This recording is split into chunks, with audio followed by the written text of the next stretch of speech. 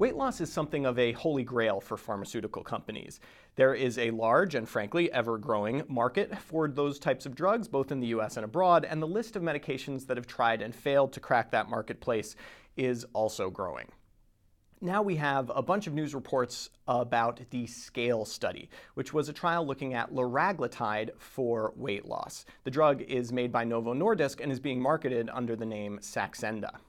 Now, the news outlets have done their part by getting some of the information out there, but when your patients come to you and ask about liraglutide, you might want to give them a little bit more information than what you can get from CNN. So today, we are taking a second look at the SCALE study.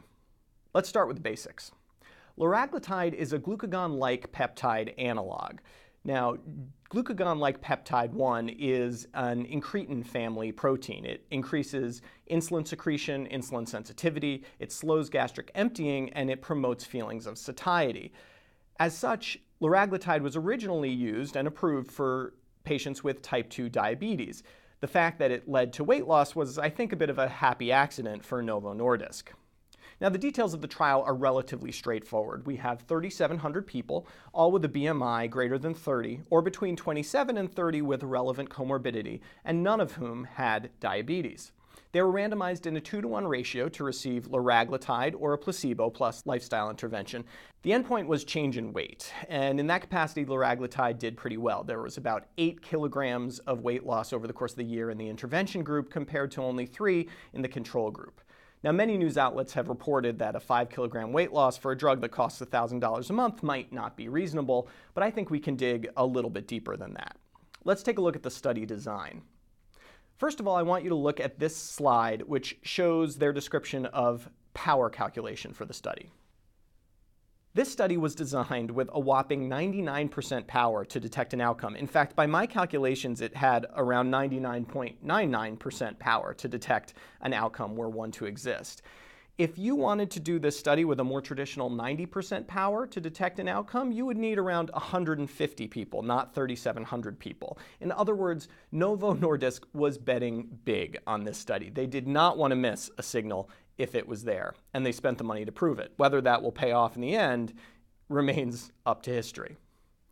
Another thing I want to point out is that Novo Nordisk provided statistical analysis and editorial assistance for the paper. Now, they were tied into most of the outcomes because they were pre-specified. So what's more interesting is in the stuff that was left out of the paper, and that's what I want to hit on here. Let's take a look at figure 1. This is the important figure. This is the weight loss in the two groups. Take a look at the error bars. What do you think those mean? Well, if they're standard deviations, then the weight loss in the liraglutide group was remarkably consistent. But they are not standard deviations. They are standard errors, which is a little bit less useful in this context.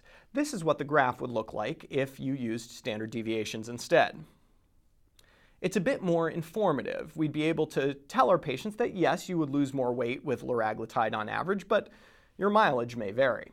There's also no discussion of how well blinding worked, and if you read between the lines a little bit, it seems that blinding might not have worked very well at all. The rate of withdrawal of consent was 20% in the placebo arm, compared to only 10% in the liraglutide arm.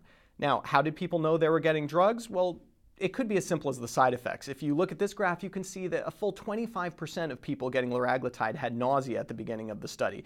And there were a slew of other GI effects that were associated with liraglutide. So it's quite likely that people knew what drug they were getting. And that can certainly bias the results.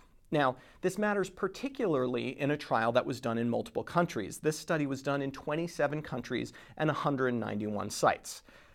As for the main issue you see in the press, that the $1,000 price tag is too high for 5 kilograms of body weight, well, we don't have to throw out the baby with the bathwater. One interesting finding here was the new rate of diabetes in the trial. It was about 7 times higher in the placebo group than the liraglutide group. Of course, the overall numbers were low, but that prevention of disease could be a really important finding. One bit of bad news here is that in an extension phase of the study, once you stopped liraglutide, the weight started coming back almost immediately. So treatment with this medication may be a lifetime consideration. That's a good thing for Novo Nordisk, but probably not a good thing for patients. In the end, after this second look, where are we at with liraglutide? Well, it does seem to promote weight loss in most people. It causes side effects in a good amount of people. It's very expensive. It may prevent diabetes. Whether the drug is broadly adopted is going to end up in the hands of insurers, frankly, who are going to decide whether the prevention of certain diseases makes it economically feasible to pay for the large price tag. But there's an elephant in the room here that we need to consider, and that is bariatric surgery. Now, bariatric surgery was not the comparator in this trial, but it is a one-time procedure that, although it has significant risks, is highly effective. And though it wasn't the comparator in the SCALE study, it may be the comparator going on in many of our patients' minds. Hopefully now that you know more of the details about the SCALE study, you can have the conversation to help your patients decide which way they want to go. That's the skinny on liraglutide. Hope you've enjoyed this second look. For MedPage Today, I'm Perry Wilson.